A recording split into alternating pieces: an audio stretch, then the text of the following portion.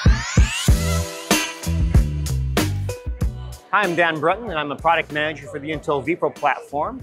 I'm here today to talk about our new manageability solution, Intel vPro Fleet Services, and how it's going to make life a lot easier for IT to take advantage of the Intel vPro management that they've been buying for years and years now on Intel vPro platforms.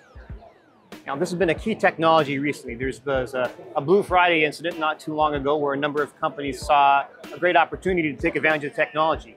Those who had activated already were able to get back up and running in hours and days. Those who hadn't activated yet took a little bit longer.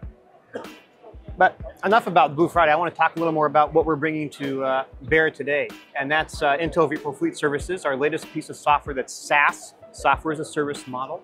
So IT can simply sign up at a website and within a few minutes be managing a device. And I'd like to give you a quick example of what that looks like. So here we have a Windows PC.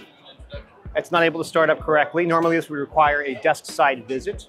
But in this case, because we have Intel vPro's manageability activated, I can connect up to it even though there's no software running at the hardware level and solve the problem.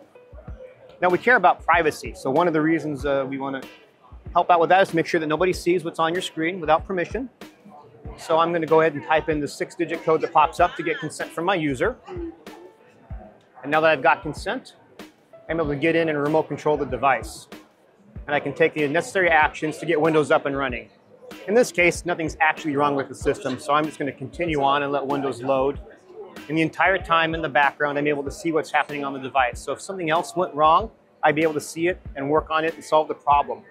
And the great thing about this technology is it works well for hybrid workforces. I in IT could be anywhere in the world, along with my customer that I'm serving. So distance no longer is an issue. We can deliver that desk side experience that everyone was accustomed to in the office, now through a remote solution.